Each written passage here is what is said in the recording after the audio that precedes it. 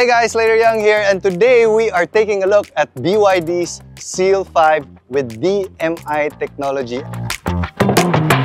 This is their second one here in the Philippines with that technology. This is their first one, the Seal Lion. Sobrang ganda nitong kotse na to. This also has the DMi technology. So, what does this super DMi technology truly mean? To give you a very basic idea, yung typical hybrid is kind of like internal combustion engine, diba? Tapos sinusupport siya ng electricity. Ito naman, baliktad. It is an EV first and foremost. It has the best of both worlds. With this one, you can plug it in your home charger or even in the AC mobility networks. On the other side, you can also gas it up like a regular car. One full tank of gas in this is 1,000+ kilometers kaya for this particular model.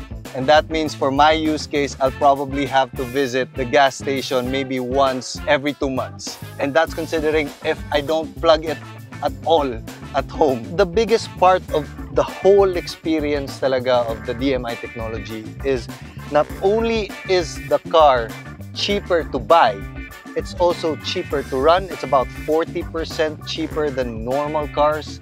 And it is easy to maintain. You only have to go to the casa once a year. Well, to put it in very simple terms, it is still just an EV. This is the same EV that we know and love from BYD. It uses the same great blade batteries.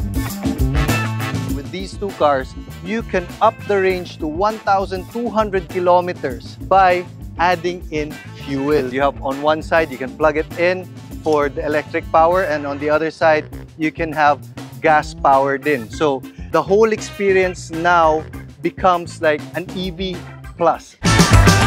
When you drive this, you get the best of both worlds. Walang tunog, smooth, walang vibration, just that calm EV experience. But you also have the benefit of the onboard charger na you can run for hours and kilometers on one single full tank of gas.